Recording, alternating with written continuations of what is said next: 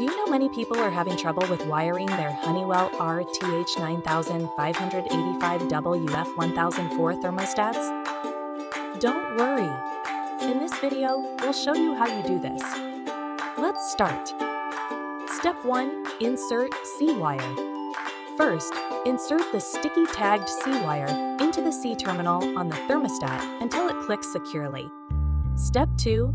Set W wire. Next, slide the W wire, as per the sticky tag, into the W terminal until it sets in place. Step 3. Plug O/B wire. Following, plug the O/B wire according to its sticky tag into the O/B terminal until you hear a click.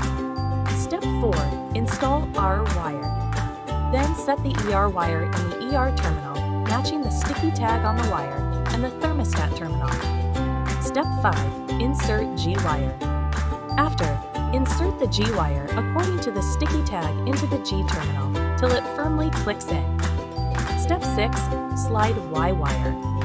Finally, slide the Y wire with the sticky tag into the Y terminal on the thermostat until it fits securely. By following these steps, you should be able to correctly wire your Honeywell RTH9585WF1004 thermostat. Still need help? Visit our website for the complete manual.